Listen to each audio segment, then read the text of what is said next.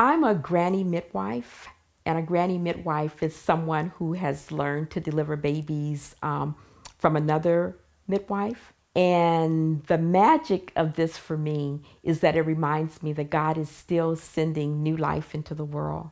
So on those days when I feel that we're going to hell in a handbasket and nothing is working out right, I need to, and I often do, just crash someone's birth because I need to see a baby being born into the world and know that there's hope.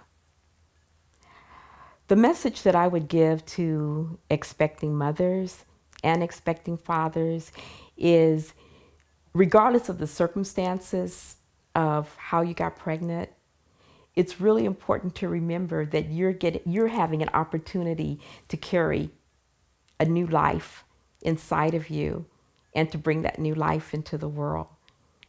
The infant mortality rate, or the number of babies who die, who are born alive but die before they are a year old, is really staggering for our country. When you think about, in the last 100 years, we lost more babies than we did soldiers. If you think about the United States, which has the highest economic status in the world, it's not in the top 10 in terms of keeping their babies alive. They're not in the top 20.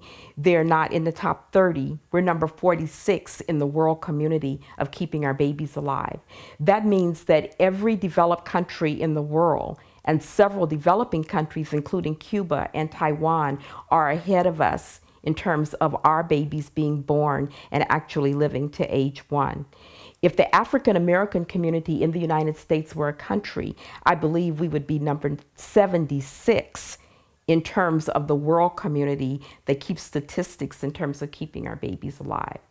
And if you think that when babies are born, whether or not they live or die when they're born, is an indicator of what's going to happen in the whole country beginning at birth, I think this is a really serious issue, that our babies don't live when they're born. And we can't really depend on anyone else to make sure that that happens, that this is something that we have to be aware of and rally ourselves around to make sure that our babies are born healthy and that they survive once they're here.